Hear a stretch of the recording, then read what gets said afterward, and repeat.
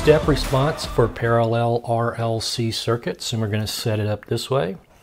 We have, let's say, a current source here, and we'll put a switch right after it. And this switch is closed, but is open at t = 0. And then in parallel with that, we have capacitor, inductor, and resistor. And they all are going to have the same voltage across them.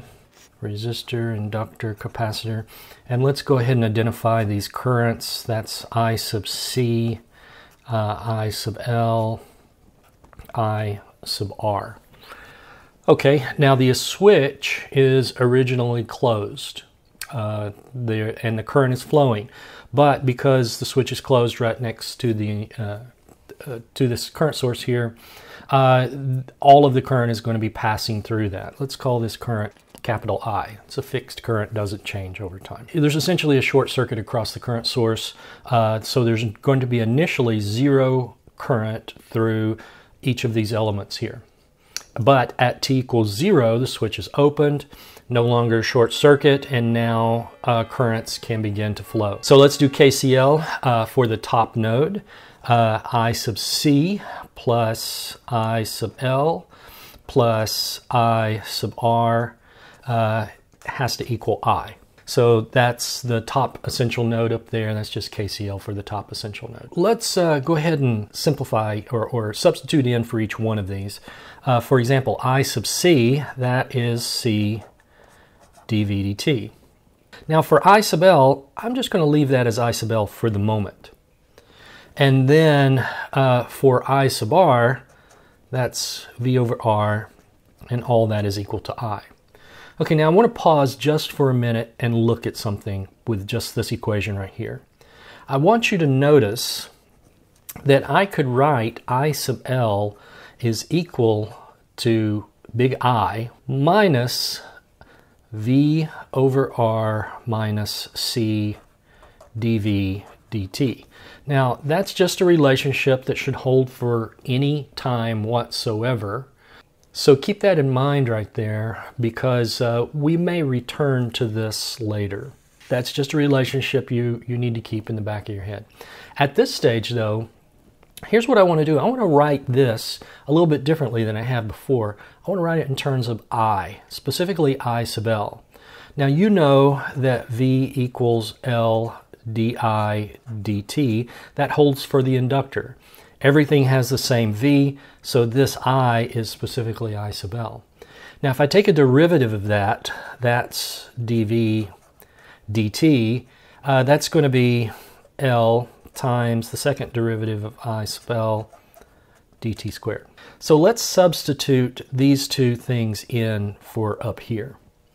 And when we do that, we're going to end up with C L d squared I dt squared plus I sub L plus, now this is V over R, so we're going to have 1 over R times L times di sub L dt, and that's equal to big I.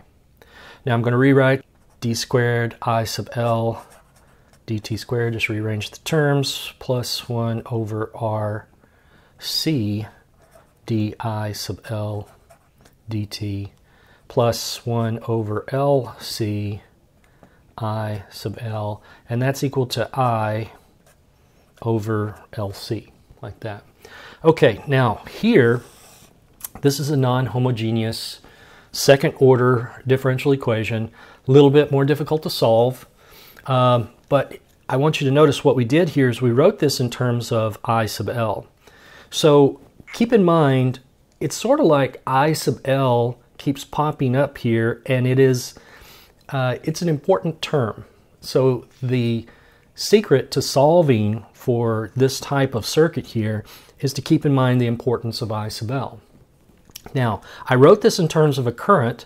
I could have gone back here and done the same sort of thing that we did before, where we write it in terms of the voltage. So I'm going to stop here for the moment, and I want to go back. And the reason I want to go back is because I want to show you something here. let's start once again with I sub C plus I sub L plus I sub R equal to big I. Okay, now make the same substitutions that we did before. This is C dV dt plus I sub L plus V over R, and that has to equal big I. Okay, now I sub L can be written in terms of voltage. So dV dt plus 1 over L times the integral of V from 0 to T dt plus I at 0 plus V over R equals I. Okay, now you have seen this type of equation before, at least the left-hand portion of this equation you've seen before. Previously, when you saw it, though, it was equal to 0. And what did we do? You recall what we did was we took this, because it's got a derivative and an integral both in it at the same time, is we took another derivative of this. So we took a second derivative with respect to time. And when we do that, we end up with C d squared V dt squared plus, this is just V now, plus 1 over R dV dt. And now when we take the derivative of the right-hand side, that turns out to be 0. Okay, so I'm going to rearrange the terms here. D squared V dt squared plus 1 over RC dV dt plus 1 over LC V equals 0. Now, if you recognize that equation, you should just be tickled pink at this point. And the reason is because you know the solutions to that one right there. We could go through the process of solving it, but we've already done it. This ordinary differential equation right here has 3 possible solutions.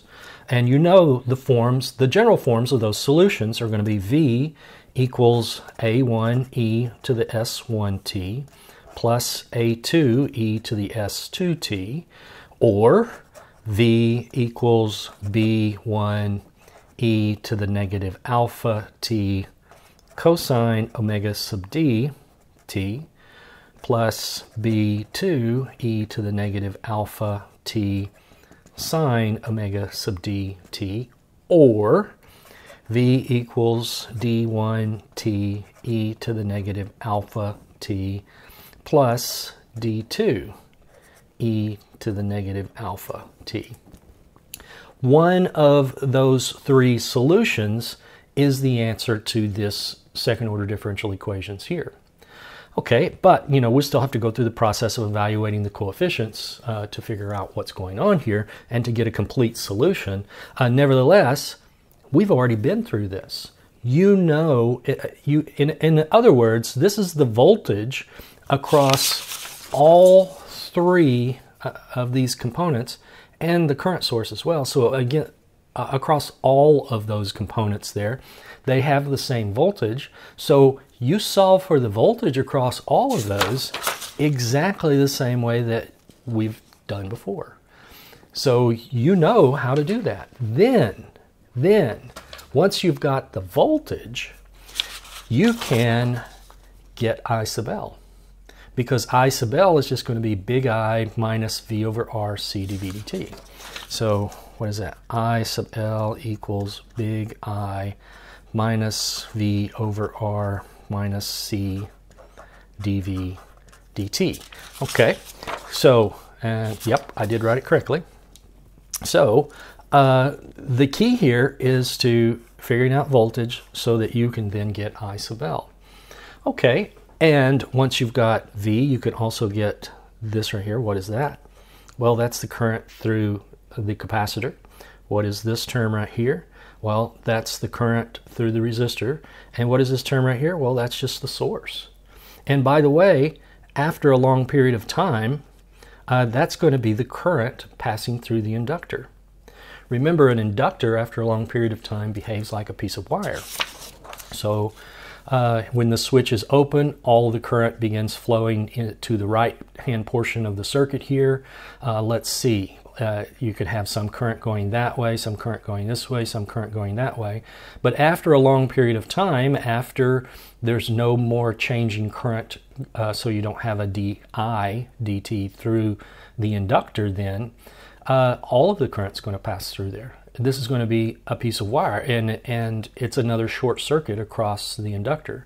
So there is no more current going here, there is no more current going here, all of the current's going here, and at that point, the voltage should be zero. So after a long time, the voltage is going to be zero, and all of the current, big I, is going to go through the inductor. Okay, well, what about right at t equals 0? Well, right at t equals 0, imagine that switch was just open and we're talking about the fraction of a second. Right after t equals 0, the inductor is going to create a back EMF and not allow any of that current to go through here. Remember, you cannot have an instantaneous change in current for the inductor. So it's going to be 0 for that fraction of a second.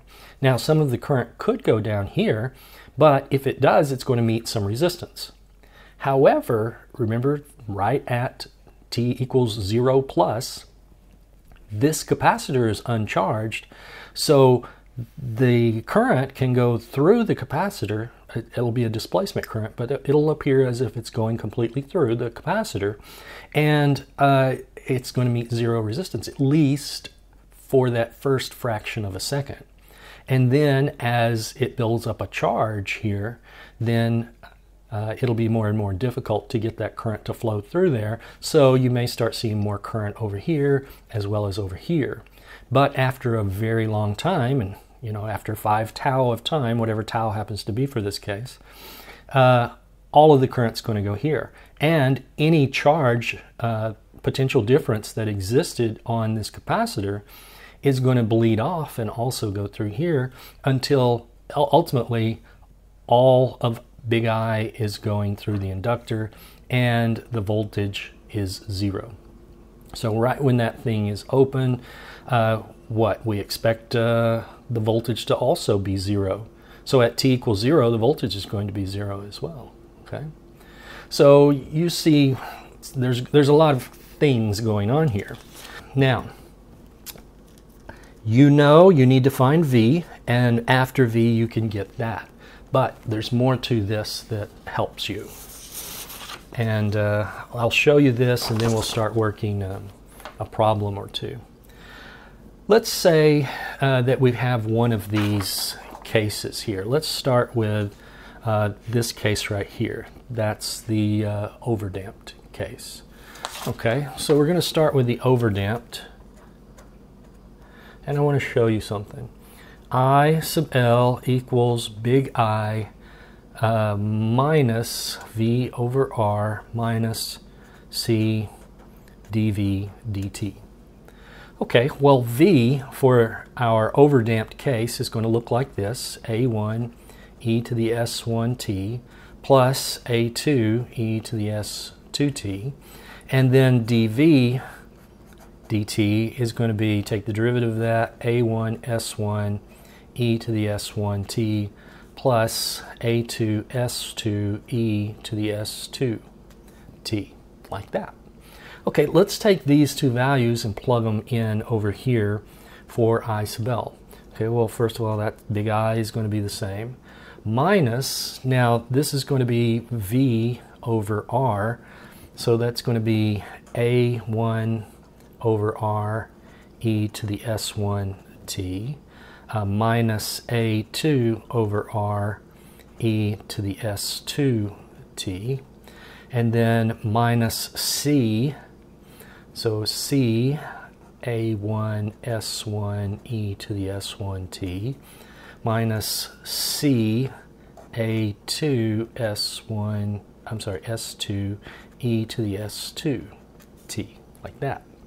Okay, now I want you to notice what we've got here. These things here are essentially constants. So we've got these constant coefficients, and you can include the negative sign in there if you want to. But here's my point. I could rewrite this just taking all of those constants and calling them some other constant. I plus some a1 prime e to the s1t plus a2 prime e to the s2t. So I've got this s2 here and this s2 here, this e to the s2t in both of those cases. Add those two together, it's just going to be a bunch of constants added together, and I'm just calling that a2. The same with the e to the s1t. I'm doing the same thing, I'm just calling it a1. So I've created what looks like the natural response. Now, if I were to go through this same sort of exercise for the underdamped, and say I sub L is equal to I minus V over R minus C dV dt, and use V equals B1 e to the negative alpha t cosine omega sub dt plus B2 e to the minus alpha sine omega sub dt, and then take the derivative of that and plug that in as well as this, so that we could go through the same general process. Here's what I would discover, or what you would discover, that I is equal to, I sub L is equal to big I plus some coefficient, which we'll call B1 prime, e to the negative alpha t cosine omega sub dt, plus some B2 prime e to the negative alpha t times the sine of omega sub dt. And if I were to do the same sort of thing with the critically damped case and go I sub L equals big I minus V over R minus C dV dt, and use V equals D1 t e to the negative alpha t plus d2 e to the negative alpha t, and then take the derivative of that as well, and then plug those two back in over here, guess what I'm going to end up with? I'm going to end up with an equation that looks something like this. Big I plus some d1 prime t e to the negative alpha t plus some d2 prime e to the negative alpha t. So do you see what's going on here? For each one of these cases, I have a general solution that looks like this.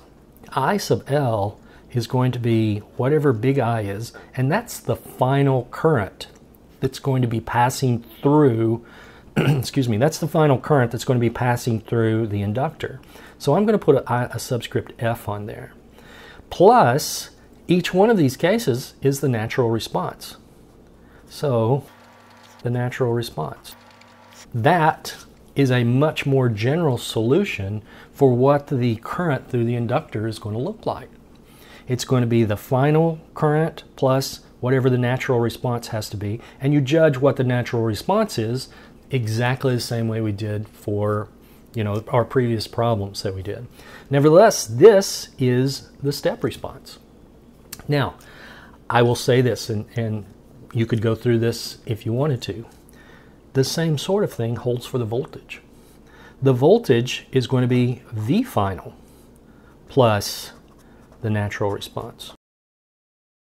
So in our case, for our specific example that we have here, for the specific example, V final is going to be 0. So that's the reason that we didn't write a V final here, because it's 0. So that's the natural response for over, natural response for under, natural response for critical. But regardless of which of those three cases you have, V final is going to be 0 for this specific case. Now, there may be some circuit that you encounter in the future, perhaps, that's not the case, that V final is not going to always be that way. Now, that holds for I sub L. But if you were to go through the same exercise to figure out what I sub C is, or to figure out what I sub R is, remember, I sub R is just going to be V over R. And V is given by this expression here. So, and R is a constant, so this boils down to the same sort of thing, that I sub R is going to be I final plus whatever its natural response is. So that's the step response for the current. You could do the same sort of thing for the capacitor. It's equal to C dV dt. Now, the derivative here, you know, C is a constant, but the derivative of V doesn't change the form of these. It does change the coefficients, but it doesn't truly change the form. In other words, when you take the derivative of this, when you take the derivative of this, you're going to end up with an e to the s1t multiplied by some constant plus some e to the s2t multiplied by some other constant. And the same down here, if you take the derivative of these terms, you're going to end up with the same sort of thing. The coefficients are going to be different though. And if you do the same thing here, you're going to end up with the same sort of thing. And that's because of the nature of these, the way derivatives work for these things, for these functions. Okay, so here we can make a general across-the-board statement here for all of the voltages and all of the currents for this step response then. I, regardless of which I you're talking about, is going to be equal to I final plus the natural response. Now, V also is going to be equal to V final plus the natural response.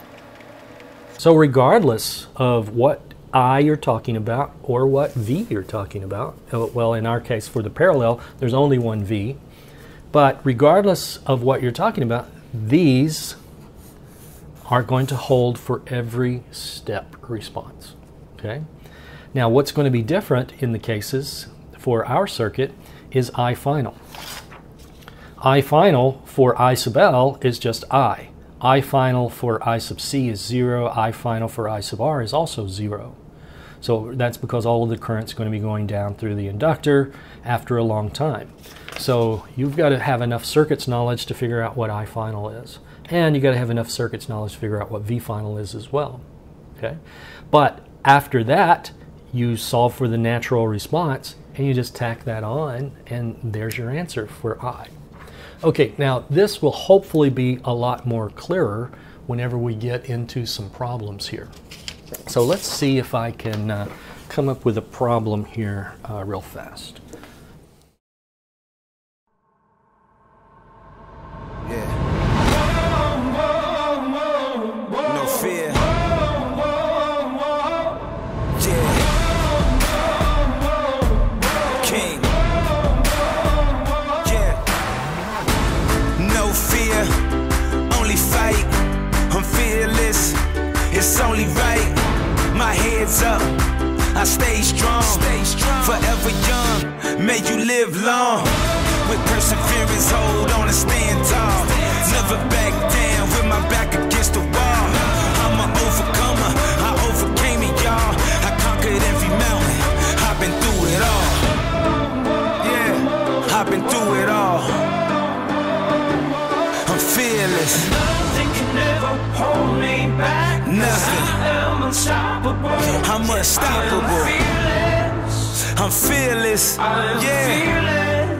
I'm fearless, you know. I am courageous. Yeah. I am strong. I'm strong. I am unbreakable. I am. I am fearless. Yeah, I'm fearless. I am fearless. Yeah, I'm fearless. I am fearless. I am fearless. You know. I am fearless. You know. I am fearless. You can't stop me. You gotta get up and go get it. You gotta want it from the soul, you gotta feel it. You gotta seize it every moment, every minute. Every time you get a chance, you gotta live it. Handle your business. I'm never scared with no fear, I'm well aware. I stay ready, I'm well prepared. I risk it all for the cause, take a risk and put it all on the line. I'm fearless. Yeah, I'm fearless. I'm fearless. Nothing can ever hold me back. Nothing. I am unstoppable. I'm unstoppable. I'm fearless. I am fearless. Yeah, you know I am courageous. I am strong. I'm strong. I am unbreakable. You can't break me. I'm fearless. I am fearless. Yeah, I'm fearless. I am fearless. Yeah, I'm fearless. I am fearless. You know I am fearless. You know I am fearless. I'm fearless. Yeah, I'm fearless. I'm fearless. Nothing can ever hold me back. Nothing. I am unstoppable. I'm unstoppable. I am fearless. I'm fearless. I am Yeah, fearless. I'm fearless. You know I am courageous. Yeah. I am strong. I'm strong. I am unbreakable. I am. I am fearless. Yeah, I'm fearless. I am fearless. Yeah, I'm fearless. I am fearless.